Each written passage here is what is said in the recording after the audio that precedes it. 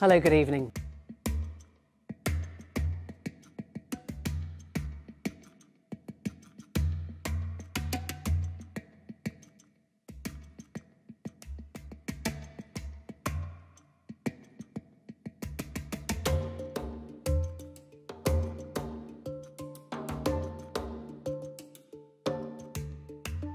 The language around Covid-19 has sometimes felt trite and misleading. You do not survive the illness through fortitude and strength of character, whatever the Prime Minister's colleagues will tell us.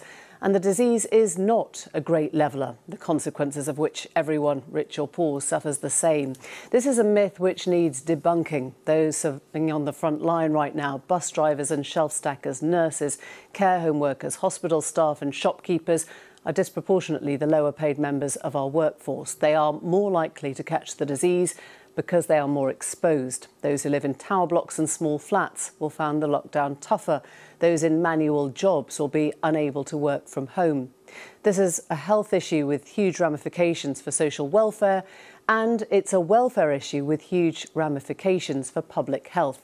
Tonight, as France goes into recession and the World Trade Organization warns the pandemic could provoke the deepest economic downturn of our lifetimes, we ask what kind of social settlement might need to be put in place to stop the inequality becoming even more stark.